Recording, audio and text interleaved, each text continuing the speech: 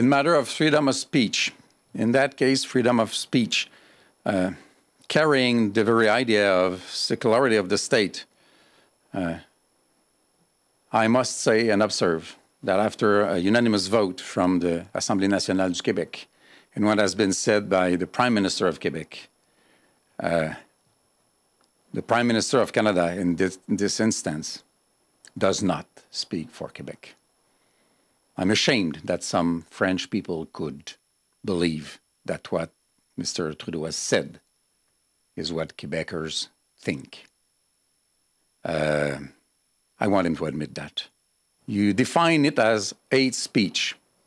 So far, it's been defined as some drawings carrying irony, carrying some humorous way to say things. So there's a distinction here. However, I believe that the freedom of speech is very large. I receive on a daily basis hundreds of messages, a lot of them clearly hateful.